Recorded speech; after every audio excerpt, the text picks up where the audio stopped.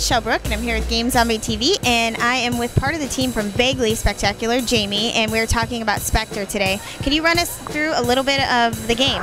Sure. Spectre's a biographical platformer. You're playing through the story of an old man who's looking back on his life, and you're walking through his life back and forth from childhood to old age, coming across these different memories, and basically playing through a possible story, one of 54 different stories that you can experience. And so you're trying to just piece together his life and then his memories, and you said how many different levels are there, or stages?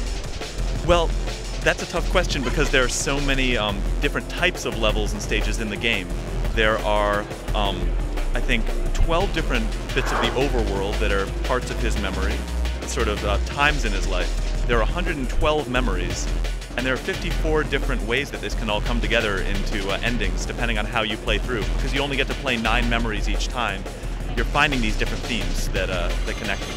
So can you give us an example of some of the life stages, the possibilities? Like you said, like there was like age 6, age 17, and then... Yeah, absolutely.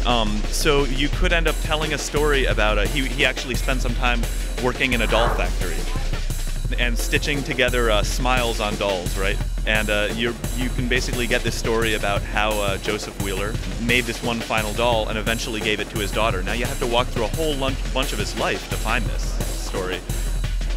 And you might not see it on one playthrough. You might instead see a story about the times when he was a journalist in a war. Different things depending on when you play. Sounds great. And you said you could succeed at memories and you could kind of lose them a little bit. Can you tell me a little bit about that? Sure. Each memory is a mini game, sort of a small, we call them vignettes because they're these small little playable experiences based on how the character sort of feels about the event.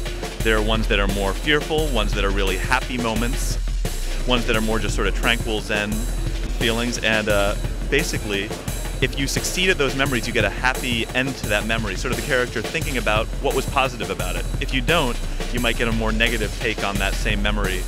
And it'll also affect how you play through the game. You're able to actually move past darker memories, sort of get into this, get transparent and move past things if you succeed at one of these memories games. Is there any other special features or anything else you'd like to tell us? Sure. I think that really the most important thing about the game is the way that you move through these memories and pick your own story.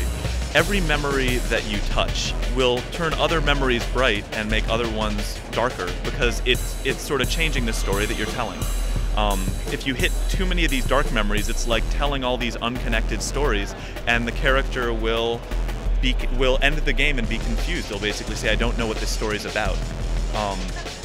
But that doesn't mean that these dark memories that you saw this one time may not be part of another story. Something that's dark one time, when you play a different time, might be bright. The same memory might be part of one story, or even 2 different ones.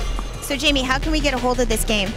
Well, Spectre's available for free. It's a Mac and PC download. You just go to the site, www.spectre.com, and pick it up, try it out, let us know what you think. Definitely. Well, thank you so much for all your help and time. Congratulations. Thank you. Thank you.